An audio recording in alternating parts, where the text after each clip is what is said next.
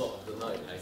Right, well, good evening, everybody. My name is Anthony Sanchez, as you probably can see from the board behind me. I promise I won't keep you for longer than about 5 or 10 minutes, this should take, so thank you. Right, so my task this evening was to talk about questioning and questioning techniques. It was originally going to be coaching, so I do apologise if you were waiting right to the very end to hear about coaching. I'm sorry, it's questioning. We had a really interesting and engaging CPD session at the start of this term regarding questioning. We looked at, Ian Class has already talked about Rosenshine, but we looked at some of Rosenshine's principles, I nearly said that wrong then, into questioning techniques. And then we went back as a faculty and we discussed what we thought might be the most important things.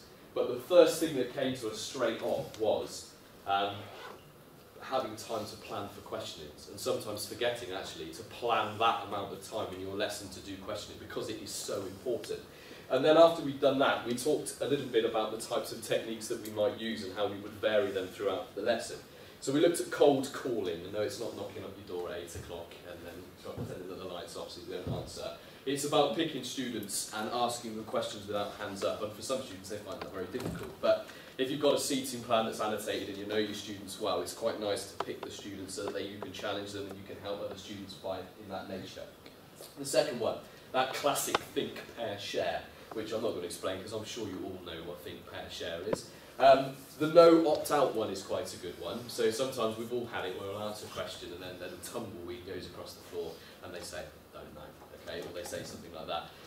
It's about giving the opportunity to ask somebody else, okay, or having a 20-second pause, which I'll put at the end, but I'm going to talk about it now. 20-second pause to say, right, have 20 seconds with the person next to you, come up with an answer, and then ask that student again, and then they feel a little bit more confident because now somebody's given the answer and they don't feel like they're going to get it wrong. Probing, okay, so asking students a question and then saying why, and then saying, now can you give me an example, could you give me another example, or asking them to make that question better.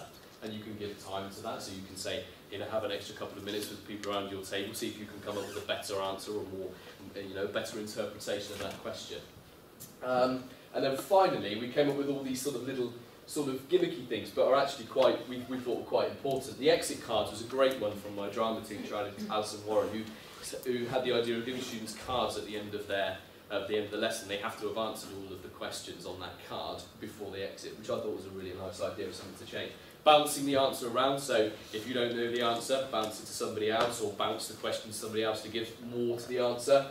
Starter questions, we all agreed that in our Year 11, particularly Key Stage 4 lessons, that we would have 4 questions at the start of every lesson regardless. Maybe they're to recap, maybe they're to look at specification, just to keep that on the forefront as they walk in. And then the 20-second ones I've already answered. That's it from me, thank you very much.